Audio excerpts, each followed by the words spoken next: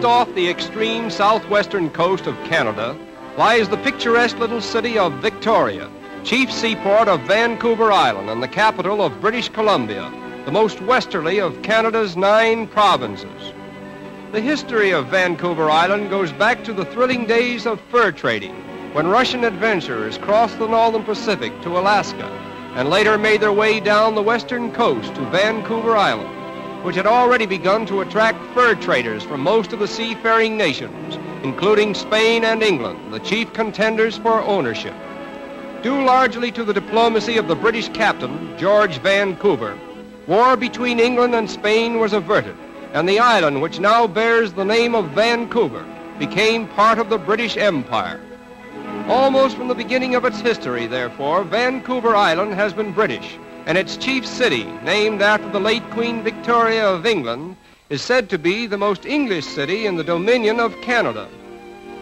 The Empress Hotel, built and furnished in the baronial style of Old England, is the social center of Victoria and one of the finest hotels in North America.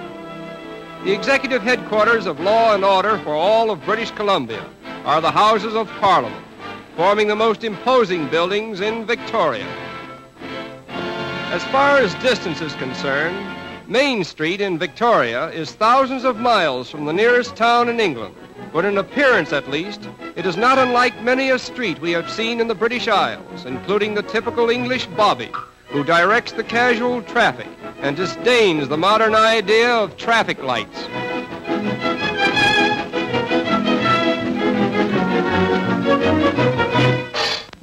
In the suburbs of Victoria, there are 16 acres of fairyland, better known as Butchard's Gardens, where one may see countless varieties of plant life and splendid examples of old-fashioned gardening,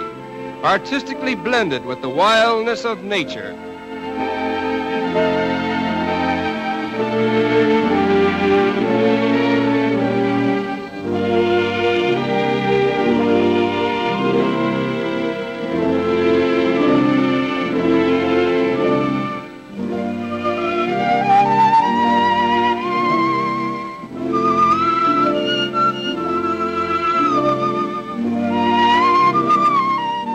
We have said that Victoria is regarded as the most British city in the Dominion of Canada, and we are constantly being reminded of this fact, not only through its architecture and landscapes, but also in the manners and customs of its inhabitants,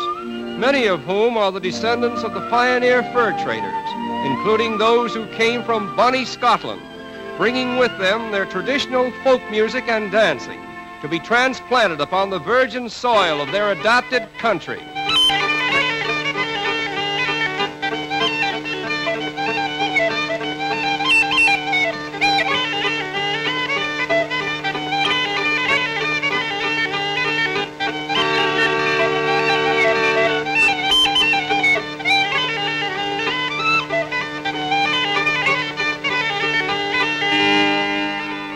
Nothing in the great Northwest is more colorful and thrilling to witness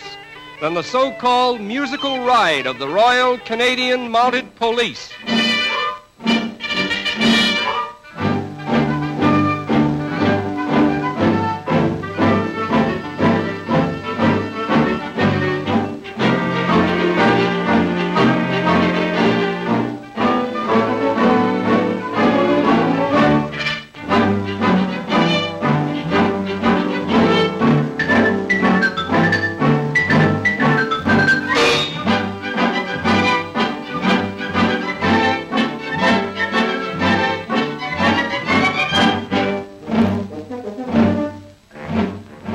The total force of the Royal Canadian Mounted Police today does not exceed 1,300 officers and men. Yet in the fulfillment of their duties, they efficiently police thousands of miles of territory, extending northwestward from the boundary line of the United States through the Canadian Rockies to the polar regions. It is said that criminals fear these guardians of the peace more than they fear any other arm of the law in North America, for they know that no matter how far north they may travel or where they may hide in the vastness of the Canadian Rockies, they will sooner or later be captured by the dreaded Mounties, who always get their man. It is doubtful that the development of the great Northwest would have been possible had it not been for the Royal Canadian Mounted Police, who protected the railroad builders and pioneer settlers from the onslaughts of warring Indians, and later protected the Indians themselves from the illegal exploitation of renegade white men. About 40 miles from Victoria, on the mainland of Western Canada, lies the city of Vancouver, the largest in British Columbia, with a population of about 350,000 inhabitants. It has one of the finest harbors in the world, forming a natural port of egress for Canada's rapidly developing trade with the Orient, Australia, Latin America, and the islands of the South Seas. It is also the terminus of numerous rail and steamship lines, plying between the United States and Canada.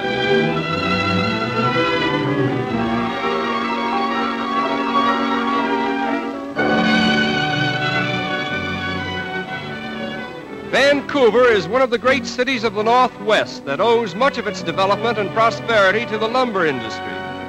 About 70 years ago, shortly after the establishment of Vancouver, a great fire swept the whole town to destruction, and out of the ashes there arose a new city, built of brick and stone, financed principally by the proceeds of lumber sold to the outside market. By a strange twist of fate, therefore, Vancouver, the great lumber port of the Northwest, has fewer wooden buildings than any other city of its size in the Dominion of Canada. The shopping districts are comparable to those of the world's metropolitan cities, and there is to be found here, among commodities of local manufacture, the choice merchandise of the British Isles. In the residential sections of the city, we find a substantial array of colorful homes, designed and laid out in a style that is typical of Vancouver.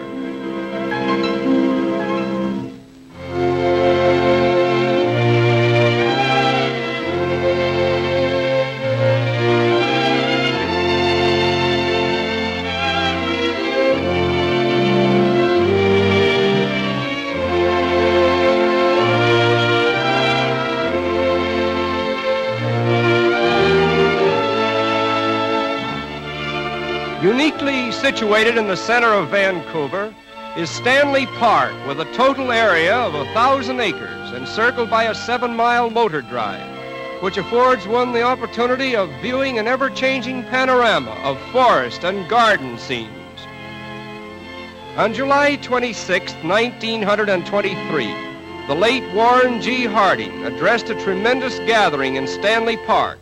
and insofar as he was the first president of the United States to visit Canada, a monument has been erected on the spot where he spoke, and it commemorates the spirit of friendship and goodwill that exists between Canada and the United States, two great neighbors who have learned how to live in peace with each other. And it is with this thought that we say farewell to Victoria and Vancouver, gateways to Canada.